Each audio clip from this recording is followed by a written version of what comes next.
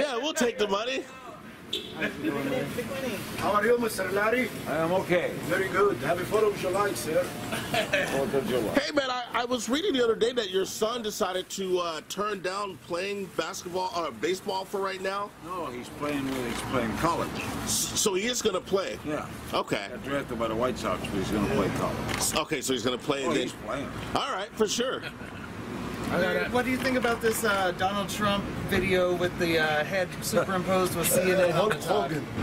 And some journalists say he's trying to incite violence against journalists. I wanted to get your take on that. I think this whole thing is incredible. That's to say the least, right? To say the least. Mr. Larry, can I take a picture with you? What? Can I take a picture with you? Oh, sorry about that, I man. love you. I love you, man.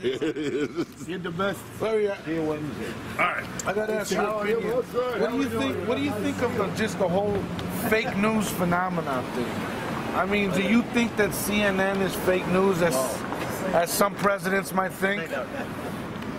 I don't think CNN is fake news. I worked there for 26 years. I never saw any fake news. I mean, I haven't seen the proof of it.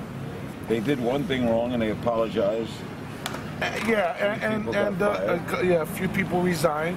I don't think the president's done that, and he's been caught. Listen, there's never been anything like this. Hey Larry, a Dodger question. What do you think about Kenley Jansen calling out the Dodger fans for not voting for Justin Turner Had a point. and getting onto the All-Star The team? size of this market, there's Justin Turner belongs on the All-Star team. Larry, I want to tell you thank you for Omega-3. I use it. It's very good. My Great. neck good, yeah. Thank you for that. We miss you on the news, though. We really do. Guys. Yeah, you need to go back to show a couple presidents a thing or two, Larry. Yeah, you need to show them.